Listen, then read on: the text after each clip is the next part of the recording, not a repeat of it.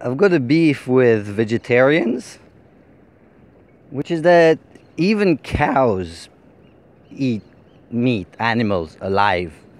I remember seeing a video of a cow eating a baby chicken. So I have nothing against anyone eating vegetables and not eating meat. Anyone does whatever the fuck they want. The beef I really have with vegetarians is when it gets superior and when it starts telling you about how wrong your life is compared to theirs. And the one claim that I want to really talk about today is the claim that most vegetarians that I've heard make, which is, I don't kill to eat. And that's bollocks, because that's bullshit. I've been growing my food now for a year and a half, and to anyone who's been around plants, it's very, very clear that they live, they're born, they live, they die. And when you cut them, well, you hurt them. And if exactly like a living person, animal, if you don't give them attention, they eventually die. And the more attention you give them, the more you look after them, the more they grow and flourish. Exactly like the dog that I've been looking after, and exactly like the clients I work with, and exactly like when I see parents looking after their kids.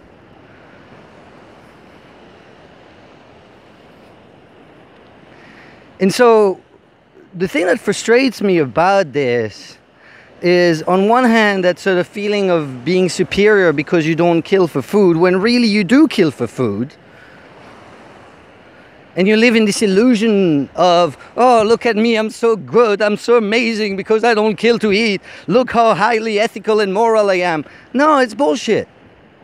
The only difference is that the plants don't cry, that the plants don't make a noise, and maybe they don't move. But again, from being around a garden, I can see that plants kill each other. Even plants kill each other.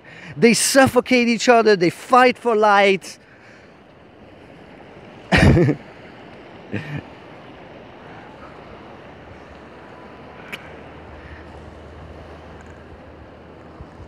And so what I want is to bring the question back from something that makes no sense, that is not even factually true, to a conversation that to me makes a lot more sense, which is, how do we eat ethically? What is the moral?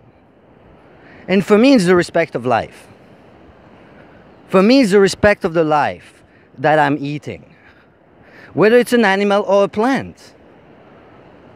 In the same way that I want to see chickens run around and I don't want to see battery chickens, the same way I don't want to see my carrots in an industrial hydroponic crap.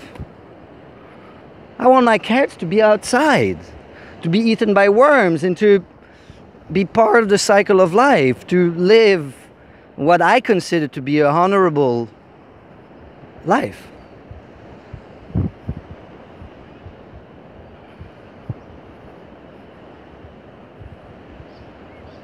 And so when I choose what I eat,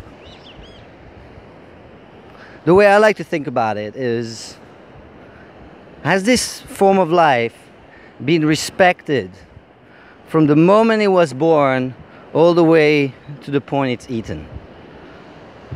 And I believe that cooking is one of the ways that you can honor the food. You can honor the animal. You can honor the plant.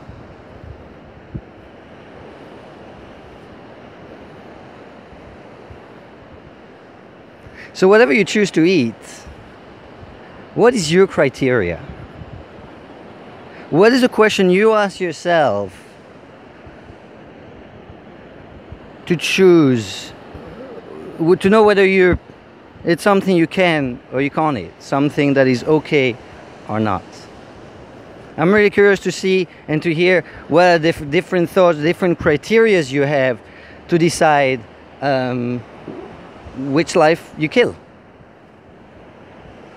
Because I feel that the moment we're acknowledge the fact that we're killing life, we can respect it. I find it terribly disrespectful when vegetarians say that they don't kill to eat, because it really implies that all the plants that they eat don't live. And that, for me, is very disrespectful. That is terrible. So let's respect life, whatever form it takes, whether it speaks or not, whether it moves or not, because I believe it makes all of us happier. It's not better, it's not superior.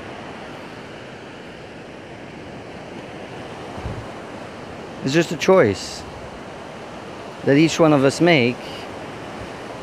In the sentence that I always remember when I make a choice, when I make a decision, which is that one's freedom stops where another starts. One's freedom stops where another starts. Keep eating, keep living.